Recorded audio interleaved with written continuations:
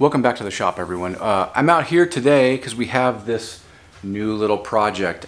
This is my grandma's old Mantis. It's kind of a cultivator tiller. You've seen these things on TV for years, and she had one. I guess it was working pretty good up until a few years ago, maybe a little more than a few years ago. And so it doesn't work. I was pulling the starter. I have fresh gas in it. It's 50-to-1 mix. I'm just using the fuel for my chainsaw. I can get it to pop. There's spark. I don't really know what's wrong with it. I don't think there's much. My dad said that he can kind of get it to start on, you know, when the choke's on. So there's a plug in the carburetor most likely. All right, so you have the fuel bulb right here, and that was sort of working until it just cracked right now. So I have to replace the fuel bulb for sure. The fuel lines are just extremely brittle and hard. Yeah, the tank looks actually pretty darn clean in there. It didn't have like dirty gas in there. It was just old. I'm gonna pull this carb off right away. I did have spark, and the spark plug did look fine, so I won't worry about that so much. But I'm gonna pull this carb off right now, and we're gonna get inside here and see if we can at least get it soaking, at least get it kind of you know, cleaned up. I'm sure just the idle jets are screwed up. This is it right here. It needs to be cleaned a bit, but it's in decent shape. Got some weeds and stuff in there like normal. But it's kind of a cool little machine, and we're going to use this a lot, hopefully this year, doing in the garden. So not on the bark, on the wood chip garden, but we're going to do some conventional style gardening as well right next to it. So I'm going to get after this and see what's up with this carburetor first, and then we'll probably be ordering a parts kit and then have to assemble it later.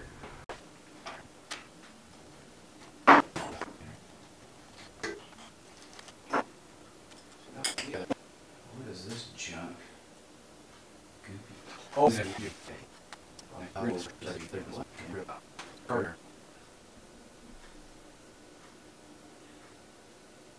crack in there.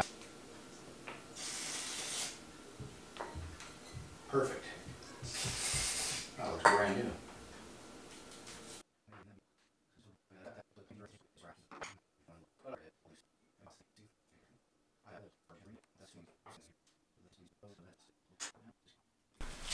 Sorry, I had the mic turned around. Probably going to be all quiet. But yeah, what I was saying before is this it looks just like the steel carburetor piece that I had. It looks almost identical, and it's a Zama. So, all right, let's pop this off of here. This is probably where there's going to be a screen. Oh, that's why it's not working. Look at this.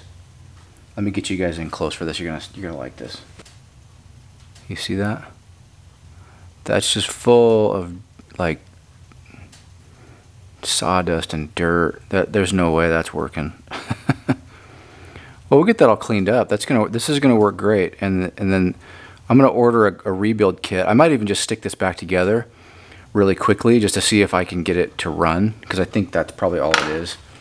It's probably gonna start shooting fuel out of this broken fuel bulb though, so I may just get one of those first. Well, there's one of the reasons why it's not working. Let's take apart this part right here. There's a gasket right here. This is probably yeah, this is exactly the same. And I just want to see what's under it. I don't really want to like wreck it if I don't have to. There we go. Let's just peel that off. I know there's just gunk underneath, and I want to soak. I do want to soak this piece because I can see a bunch of dirt.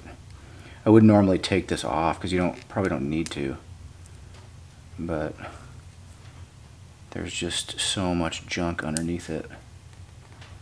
I'm going to do it without wrecking it.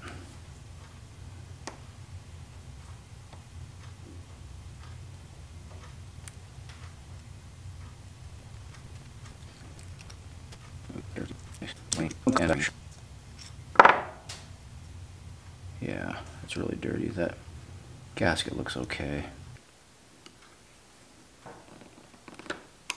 Just give me the right screwdriver for that.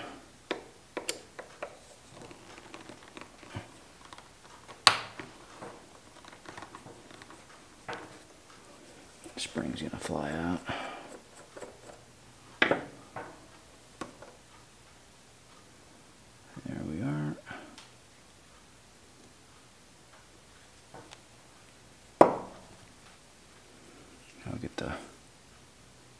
plunger out of there. Yeah, let's do that, and then I'm just going to put this in the parts bin over here so I don't lose it, especially that spring. I'm going to take out that screen too.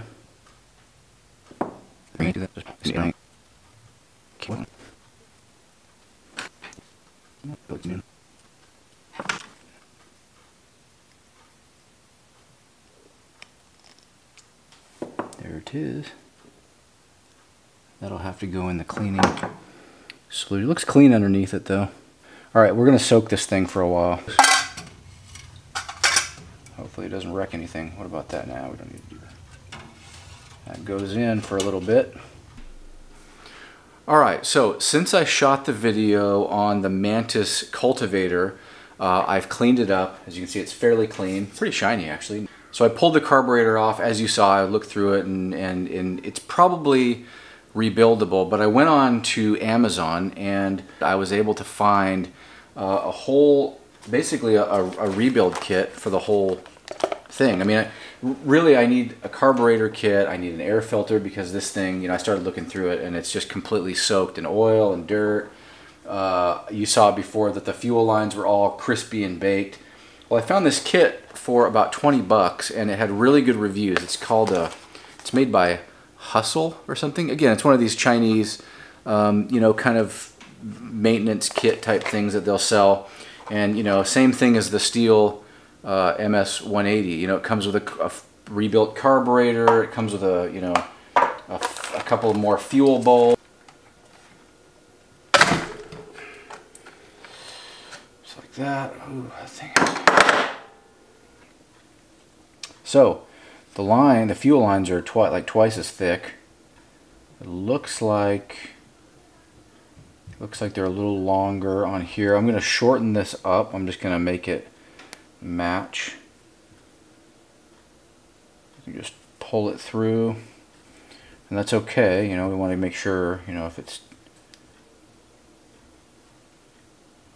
just trying to get it exactly the length of the other one, or at least pretty close. I don't think it's really that critical in there. Now, I think that this plug here is a little bit on the big side. So it would probably be better, you know, if I reamed out this tank a little bit, but I think I think it'll be okay as long as, you know. Good.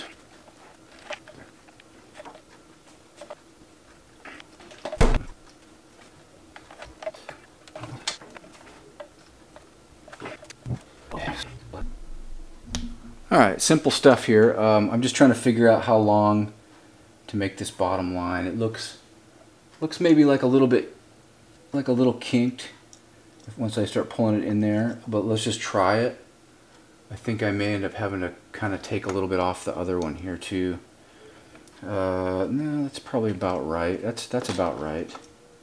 I don't want to do too much. I got a little room in there. I can always pull it back out. I've left a little slack. So I'm just gonna throw this thing together and see what we got. I'm gonna clip this throttle cable. Which way does it go? That way? It goes that way. I'm gonna clip that back on there. Get that tied in, see what happens, and then I'm gonna make sure I hold that gasket. There's nothing holding that on there. That's annoying. And then we're just gonna pop this thing back together real quick and see if she fires up.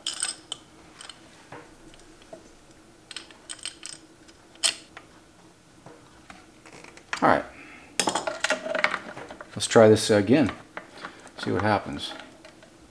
Looks like the fuel thing is in there. Oh yeah, let's see if it sucks in some fuel. One thing I don't know, let's see if the fuel bulb deal.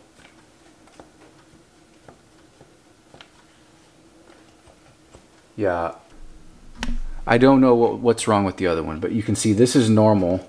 You see that? I'm pumping it in, it's filling up.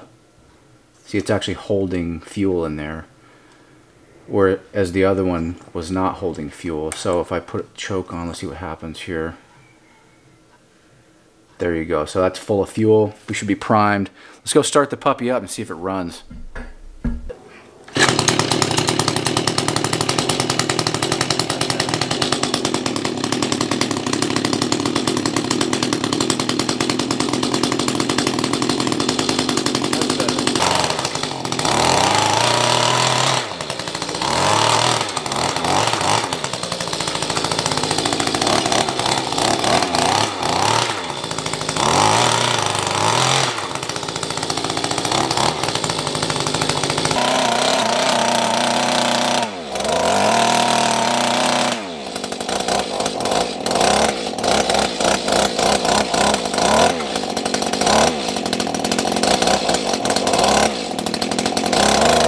looks like we fixed all the leaks.